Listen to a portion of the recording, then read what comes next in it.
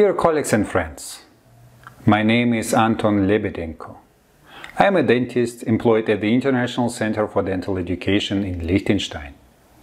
In this center, dealing with the CAD/CAM chairside workflow, we always strive to achieve the best aesthetic results in a reasonable time. Everybody knows that the dentist time is the most valuable thing during the treatment.